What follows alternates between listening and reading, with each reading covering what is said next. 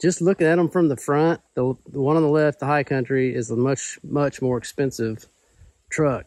A lot of you guys probably are not going to like the chrome bumper, but I like it. I kind of like it more than the painted one.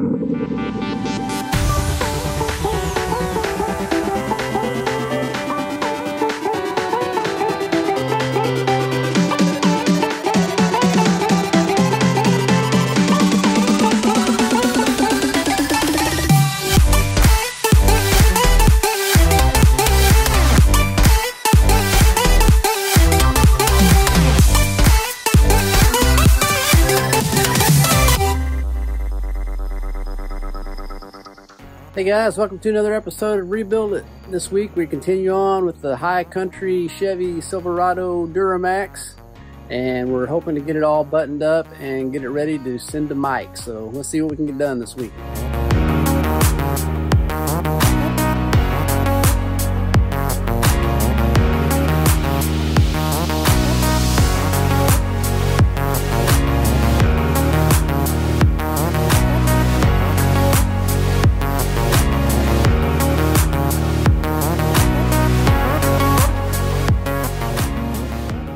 Alright, so we've got that thing all bolted in, and it's coming out a little bit right here, so I need to loosen that bolt back up inside, push it in, tighten it back up.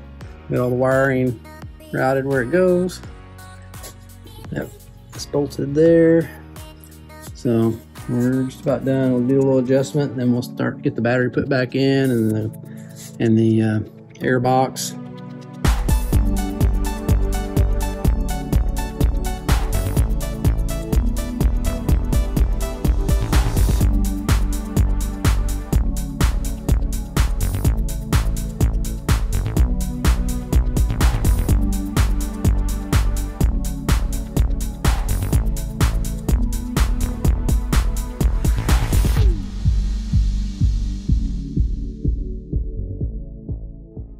All right, so that's it. Everything is back together over here. Everything with the fender and all this stuff here is all reconnected and everything fits right. Wires are all in the right spots. So I will see you in a few days to weeks whenever we get the rest of the body panels back in painted, and then we'll start the rest of the reassembly. Well, here we are in my parts room slash basement. And I've got a bunch of parts back in from Mike, who's got them all painted. There's the front bumper, there's the rear bumper, the fender, and the hood. So everything looks really nice. So that's the thing I've been waiting on right there, is the fender. So I'm gonna go get the old one, get all the clips out of it. If you'll remember from the other Silverado we did, there's like 9 million screws and clips that have to go in there to hold up that fender liner. So let's go get that started. Well, I've got all this, the old fender, I've got all the clips and things out of it and installed onto the new one.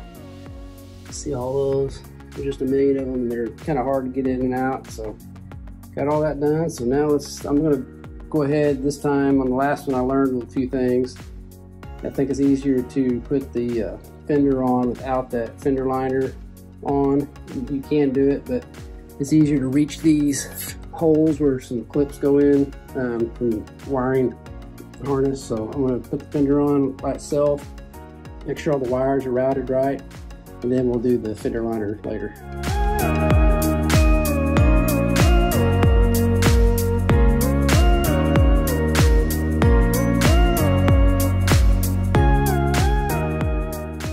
Alright, so after a whole bunch of adjusting and twisting and pulling, I finally got that fender on there. The gap is probably 95% good. It probably needs a little bit more down at the bottom, pulled forward. Got everything lined up in here. We're routed the right direction.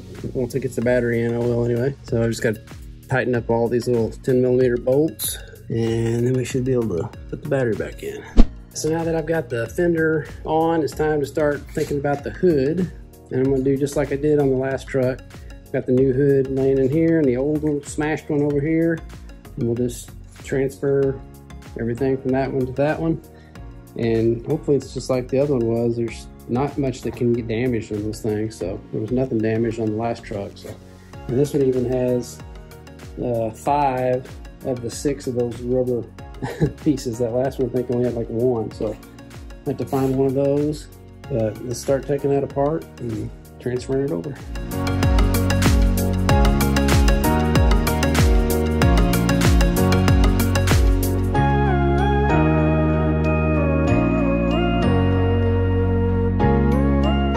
All right, so we've got everything switched over to the new hood. So I'm gonna get my wife to come down here and help me to lift it up on here. And we'll just kind of loosely get it bolted in the hinges, and probably just get it in for the night, see how it lines up, and then work on getting the gaps right tomorrow.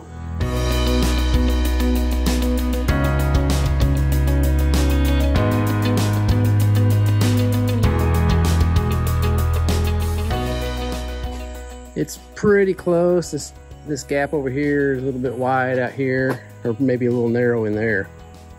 And this one looks about right. So I think the hood needs to adjust like this a little bit.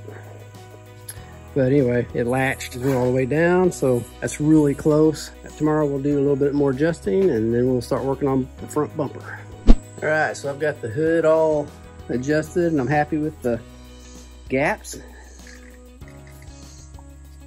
So now ready to go on to the next stage, which is the bumper. There's a smash bumper. There's a bunch of the new parts I've got, and I'll get the other bumper and get it set up in here, and we'll just start transferring what we can and figuring out what's broken and all that, and seeing what we need to get ordered if we don't have everything.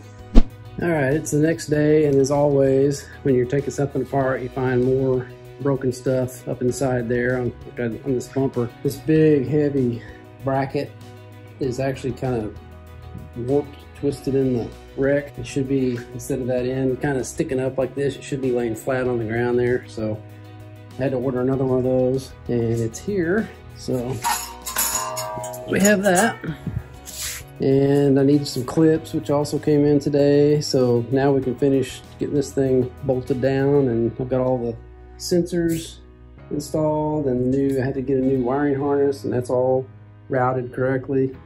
So I'll just finish putting this thing together. I also have to put there's like what they call a skid plate that goes up here. It's kind of a fake chrome thing. It's actually shiny plastic, but that goes in there, and then it'll be long, we can get it put on the truck.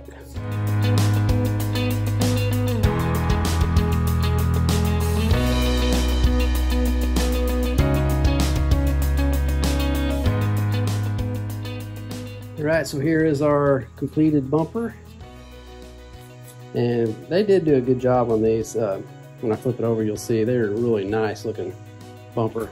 I kind of like chrome ones just because I like the bling on the front of a truck, but these look good for painted.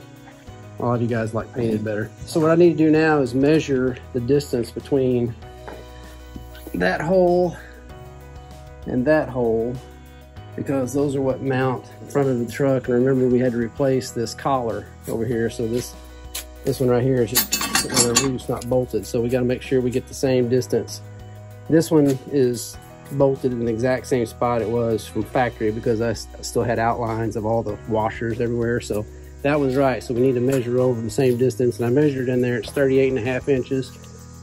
So we'll measure from that to here and bolt all these, or tighten all those down where we get exactly 38.5 from bolt to bolt. So we'll do that, and then we'll see how it's looking when we try to set it up there.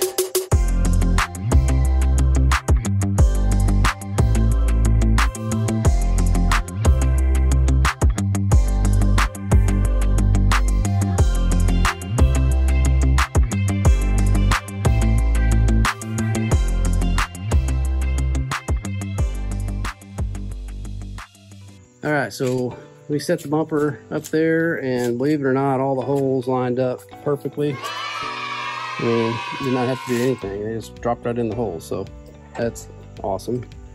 But then I realized that the headlights have to go on first because they get bolted right in there, and it's almost impossible to reach that with the bumper on. So luckily we didn't tighten anything. So I'm just gonna take those 4 bolts back off and set it on the ground and stick the headlights on. and hopefully they all fit, and then we'll put the bumper right back on. Say hi to Finn.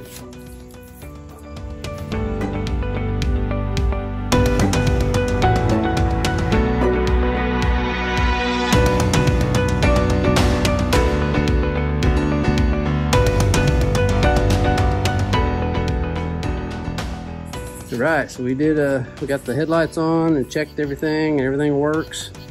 I've got the bumper plugged up, which has the fog lights, which we have not checked yet, and the front parking sensors. So I'm gonna go ahead and start the truck up, and hopefully we don't have any more. Usually the sensor light comes on saying there's no parking sensors. So I'm not even sure how to turn the fog lights on, but let's start it up.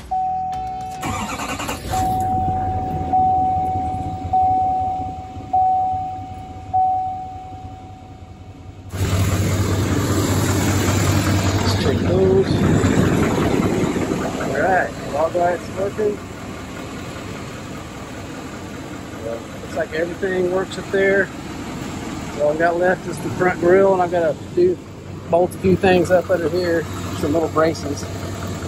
But man, everything lines up extremely well, and hopefully it does when we get the grille on there. That's the true test, because your headlights are just a little bit too far in or something that it's not all going to fit. So we'll do that tomorrow when we have daylight. All right, so I've got the truck crammed back in here in the shop again. And I went ahead and bolted, got everything tightened down on this front bumper. So all the bolts are solid, and I got the braces and all that all tight. So this thing is on there where it's supposed to go. So now, if I remember right, I think that you got not a whole lot of space in here to get that grill in here, but I think it fits down in there. We'll unpack this grill and see what it looks like. Okay, so there's the grill unwrapped, and that is a genuine GM grill. Looks a little different than the one on the 19.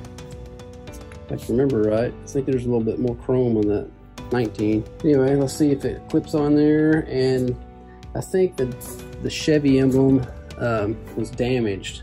Here it is, but it's kind of, let's see, it's kind of warped out the wrong direction over here. I was going to try to heat that and see if it would bend back, because from GM these are 65 bucks or something. So let's see if that'll work before we put the grill on. Although we could just snap this on later, but.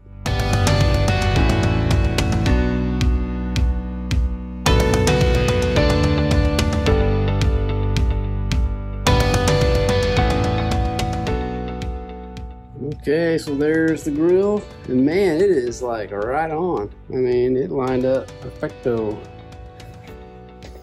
It's hard to see since there's no room in here, but I'm really happy with that. It just snapped right in, all the screw holes lined right up.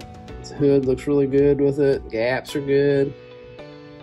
So it's always a big relief whenever you get it all back together and the gaps are right and all that. So I could not get the Chevy emblem to bend back right. It was cracked, so I got to order one of those that just snaps on. And I got to put that fender liner back in there. Other than that, we'll do those few little things next, and then we'll need to get this back prepped for Mike. We got to get all the logos and stuff off the tailgate, and he's got to decide whether he wants to try to repair this or order a bedside. So after we do these few other things, it'll be going to him.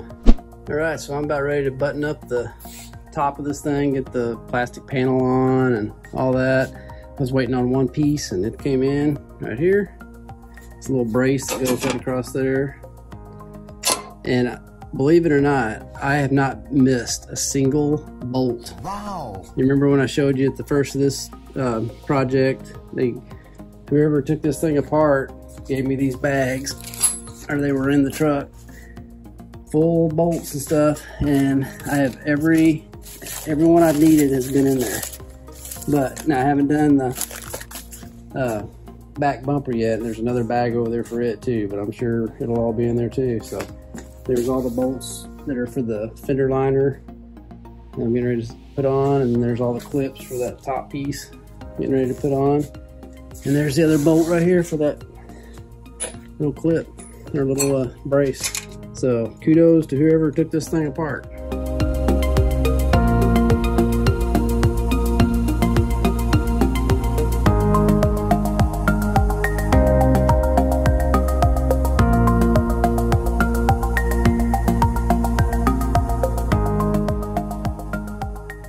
Okay, so got the inner fender liner in, new mud flap, all this plastic covering up here, and I still need to detail the motor, get it all cleaned up once we get it outside. And really, I got this coming. It should be here next day or two, and that's about it for until Mike gets it. Let's see, I still have to put that whole rear bumper together, so I'll probably film that. All right, so I've got the truck out of the shop, and I've got our rear bumper, new one, laying in here. It's been freshly painted, and the smashed one. We'll just start attacking it and see if we can figure it out.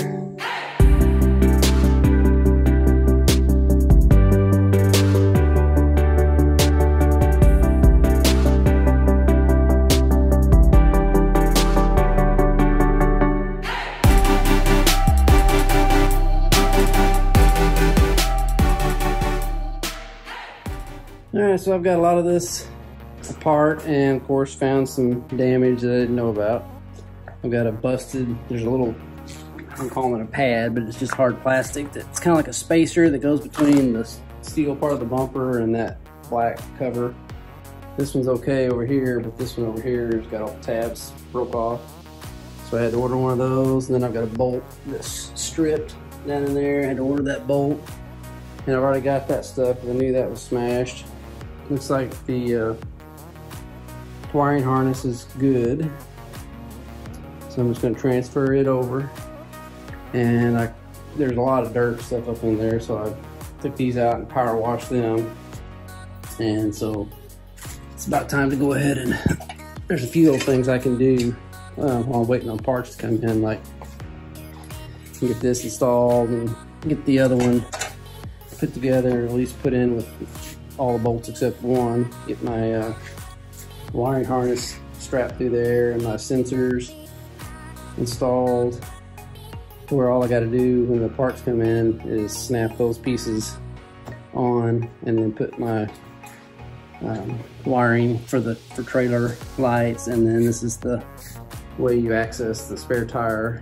I'm going to put that back in, and then those little steps. So it's not been super hard, it just takes a little while to figure out what order everything goes on and off. So I'll continue on as far as I can go until the parts come back.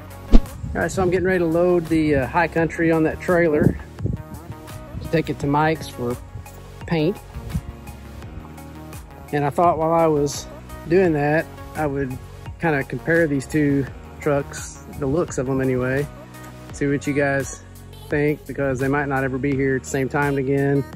The one on the right might end up being sold before I get the one on the left back. So the one on the left is the one I'm keeping. Just looking at them from the front, the one on the left, the high country, is a much more expensive truck. But I kind of like the chrome on the right, the bumper. A lot of you guys probably are not gonna like the chrome bumper, but I like it. I kind of like it more than the painted one. But as far as looks go, really that's the chrome front bumper, and the badging is really about it on the two. Everything else is pretty much the same on the outside. You got, you know, chrome mirrors, and the mirrors automatically fold in on the high country, and they don't on the regular truck. And you got your chrome skid plate down there on that one, and all your parking sensors in the bumper you can see on that one. This one is just a plain chrome bumper. The grille is a little bit different. Looks like there's 2 bars above the center bar and 2 bars below on that one. There's only 1 on that one, which I think I kind of like that one better too. Maybe I'm just a bling guy. Maybe I just like bling. Your little hood vent is the same on both. We got fog lights on this one, nothing on this one. Still have to put the badges up on the hood for the Duramax. You have a paint colored shark fin and just a black one on this one. We got the square type running boards on this one and the round ones on this one. You got chrome door handles versus black. The wheels, those are the aftermarket dirty fuel wheels that, in my opinion, sit way too far out and throw, you know, mud and everything else up on your paint.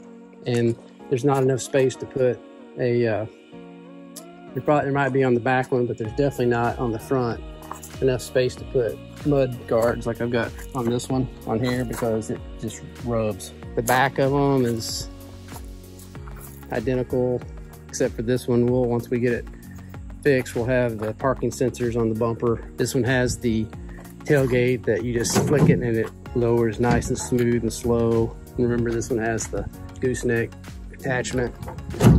This one, if you tried that, it would just go wham, hit the ground. And it's got the fifth wheel rails, but not the fifth wheel in it. Everything else on those is the same. The bumper, that bumper will be white painted, of course, and this one's chrome again. But other than that, the main difference between these two things is the interior, and I mean, what a huge difference. You know, here we have the plain, just plastic dash, and you know, I've got the seat covers on still, but these seats are like spotless. You know, it's just got your 3 buttons right here and just a smaller screen that it does connect to your phone, does the CarPlay and all that, like where this one has like every option as far as I know. I mean, you've got the big screen, you've got look at all those different buttons up there that have to do with your pedal extension, your rear work lights and parking assist and lane assist and all that stuff. Plus you just have this awesome saddle leather that I love. It's got like automatic, you know, you just flip this button to get into 4-wheel drive, or that one over there is in the floor. You pull a lever to get into 4-wheel drive. But anyway, I just thought, also this has a sunroof. I just thought I would kind of remind you the difference between these two while I have them side by side, which is not probably going to happen again. Oh, this one also has the sliding glass, where this one does not. Well, we got quite a bit done on the truck this week, more than I thought. So it looks like we're going to only have, I'd say, one more episode, a finale episode on the high country, because all we got left is paint and just a few little things to button it up. So hope you guys enjoyed this episode. If you did, please give us a thumbs up down below, and we'll see you on the finale. And always remember, don't retire it if you can rebuild it. Thanks so much, guys, for tuning in and watching this week's episode of Rebuild It. Make sure you subscribe so you don't miss out on any awesome content. Have a good one.